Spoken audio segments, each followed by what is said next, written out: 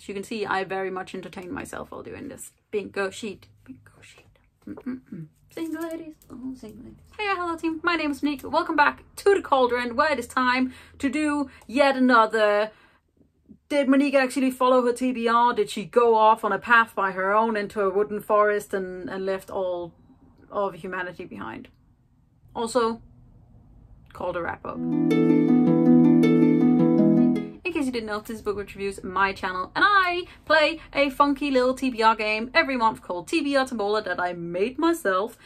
In it, I pick 7 numbers from a Tombola machine, and I have then attached prompts to each of these numbers. At the end of the month, I then go on to do my wrap up and see if I can sort of cross out a whole line of numbers, and if I do, I am allowed to pick up a new book. However, I have yet to win, though I have played since October last year. I was going to sort of do a rewrite of my rules, do TBR Tombola 2.0 before I picked a new bingo sheet, because I pick a new bingo sheet every 3 months. I might have to lengthen that so that there's a chance that I can win.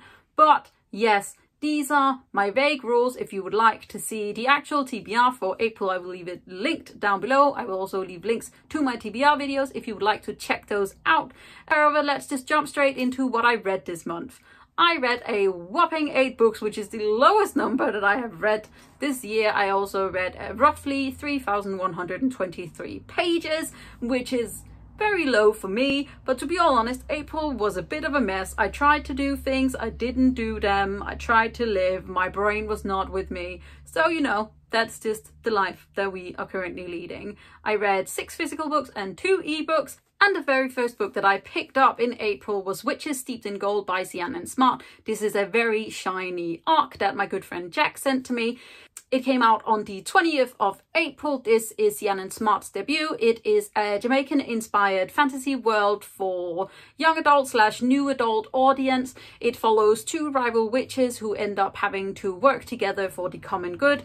One of them is the former heir to the throne. However, her family was brutally slaughtered by the other witch's mother, who our new princess now is trying to dethrone. There is betrayal, there is magic, there is plenty of loyalty shifting constantly, and I was very, very excited about this. I loved the writing of it. However, overall, I thought it was a little bit, I wouldn't say bland, but it just didn't entirely capture me. I am excited for the sequel though, because the ending is very exciting, but in the end, I just ended up giving it 3 stars, which was a little bit lower than I had anticipated, because this is one of the ones that I was super excited for this year. But overall, it is just a debut, and I'm excited to see what else Ciannon Smart has in store for us. Witches came on to my TBR as an Instagram pick at number 83, so let us see if I have a number already on my bingo sheet. This is a new one. We do not have 83. Can you even do this with a ring light? I don't know, but it's not there. We got 84 and 88. Moving on. The next book I read is a short story anthology called Hag, which is Forgotten Folktales Retold, which is a series of short stories inspired by Britain and Irish folklore. It is written by mainly women from the British Isles and Ireland, also a few gender non-binary authors as well, which I thought was very exciting. I was super pumped for this because I absolutely love folklore and mythology, and I don't know a whole lot of folk tales from England and the surrounding countries.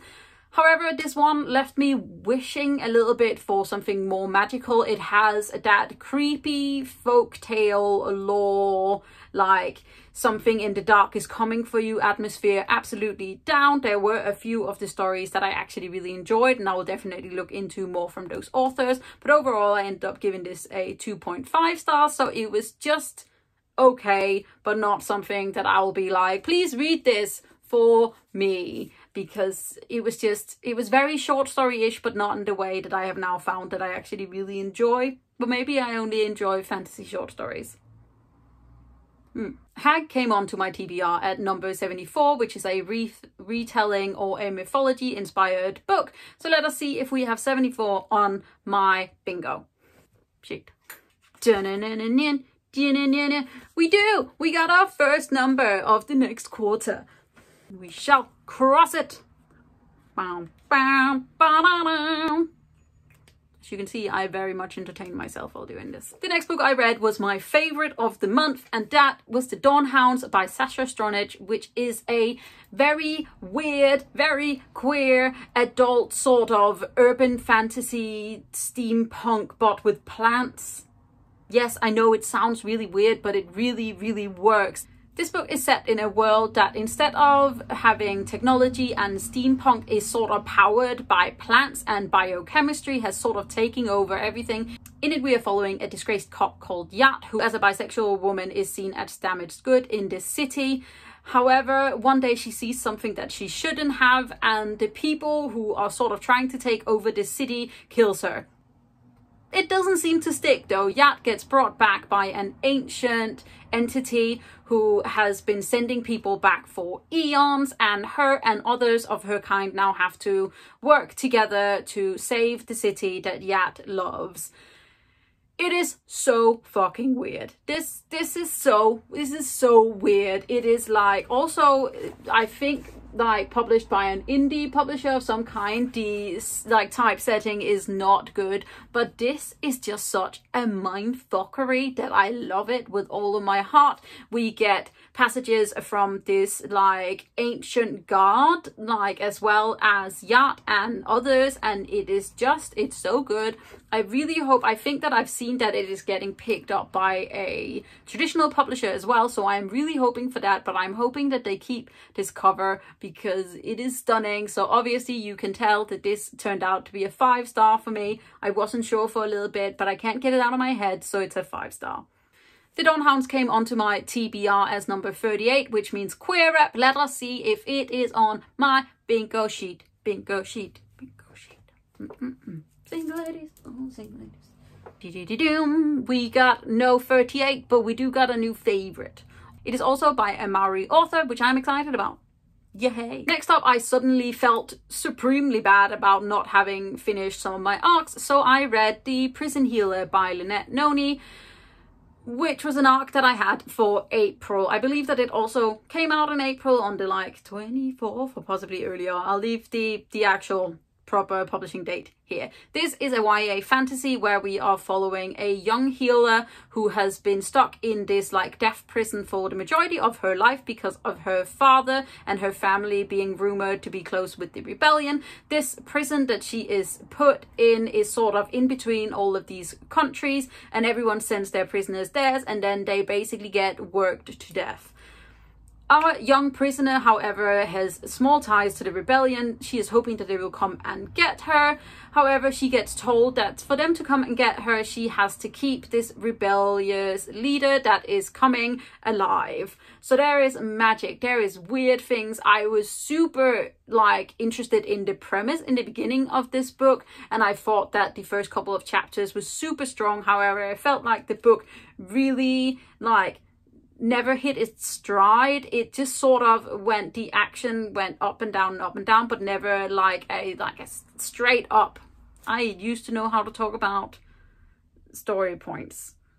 Anyway, I just felt like the plot was very predictable as well, and the ending really annoyed me because I thought that it was going to end one way, and I don't mind like books being predictable, and I don't mind books being super unpredictable, but I don't like it when they go in too hard on tropes, and I felt like the ending was very tropey. So I ended up giving The Prison Healer 3 stars. However, I think it might be more like 2.5 stars because the more I think about it, the more I know I get about that ending. But still, thank you very much to NetGalley for sending me an arc of this my way, and I'm just sad that I didn't love it because I love healer stories and I love prison things, so yeah. But this one snuck in on my TBR, does not have a number. The next book was another arc that I felt like I had to get around to, and that is The Midnight Bargain by C.L. Polk, and this really surprised me. I absolutely thought that of this one and The Prison Healer, I would love The Prison Healer more, but The Midnight Bargain is set to be Bridgerton's meet sort of the magical, and then it is smushed together, and it is very true. Midnight Bargain is a historically set fantasy where we are following a young woman who is trying to prove to her father that she can be an asset to him without getting married. In the society, women with magical powers are usually almost sold into weddings so that families can have more magic in their family tree, or if they choose never to get married and they have magic, they turn into spinsters and crones, and that is sort of when they are allowed to like play around with magic just a little bit. However, our young woman is having a very hard time choosing between marriage and magic because her family is in ruins and she needs a good match so that her family can continue to live in good health. And we got like midnight balls, we got fantastical dresses, we also have like bargains, we also have bargains with demons, and we have a very soft romantic possible like relationship, and we have a friendship growing. I ended up actually really loving this one. I highly recommend it to everyone that I know. It is also written by a POC author, and I am just, yeah, no, this was really good. I ended up giving it 4 stars. I will definitely pick up other stuff by CL Polk because I know that they also have a trilogy out as well, Stormtide, something else.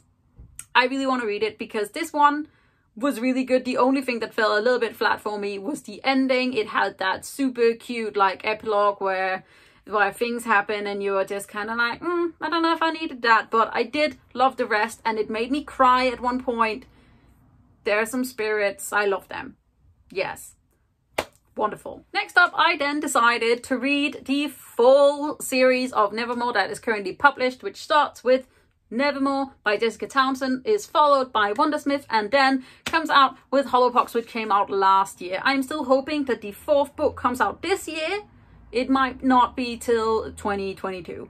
This is a middle grade series. Follow Morrigan Crow, who is a cursed child who is meant to die on her 11th birthday. However, on her 11th birthday, suddenly the very odd, very mysterious, very funny Dawnhounds pops up and says that if she wants to live, she can follow him and he will introduce her to a society where she can try out to become one of them. And he takes her to Nevermoor, which is magical and beautiful, and he introduces her to the Wondrous Society where she and many others of her age is trying to get an invite to. Is that a sentence? I feel like that's a vaguely sentence. But yes, this was wonderful. The very first book is super cute. It is absolutely adorable. Morrigan is just like a little sour, very quiet young girl, and I adore her. Jupiter North is like the weirdest and the wonderfulest, and the Hotel Decalion is also great. The first book I ended up giving 4.5 stars. I then read Wundersmith, which is, this is a second copy, and I'm really sad that I can't find the first book in hardcover, but I want it. I ended up giving this 4 stars because I felt like there was some of the like secret keeping that really annoyed me. It annoys me in any book, not just in middle grade, so that was like normal for me. And then I read Hollowpox, and this is a 5-star. This is beautiful. It's my favorite in the series so far. Like the unit and the friends, and just I love them. I love them all very much. I'm very excited about this whole series. I believe there are going to be 6 books. I'm hoping for 7 or 9. I don't know how many books there are going to be, but I want them all. So yes, only the 2 first books were on my TBR at number 66 and number 67. Let's see if they are on the sheet. We do not. We got 65 and 60, but that is okay.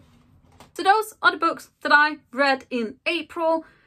I still had 2 books left on my TBR, being The Bone Witch by Rin Geppetto and Bloody Rose, which I have to read next month, and then I still get to sort of cross out their numbers if they are on the bingo sheet. But yeah, that is it for me today, guys. This is my April wrap up. Yeah, so we didn't do so well with reading this month. That's okay, as long as we got some new favorites, which we did. Nevermoor, You Are My Love, and the Dawnhounds is just so weird that I can't stop thinking about it. If you would like to check out my TBR Tombola videos, you can do so. I will leave them linked down below. You can also check my actual TBR out for April, where you can see that obviously I went slightly off course, but that is okay.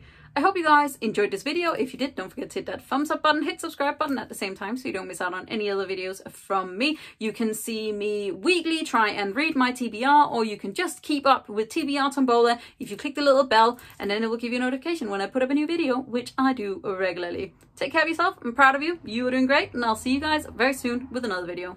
Bye.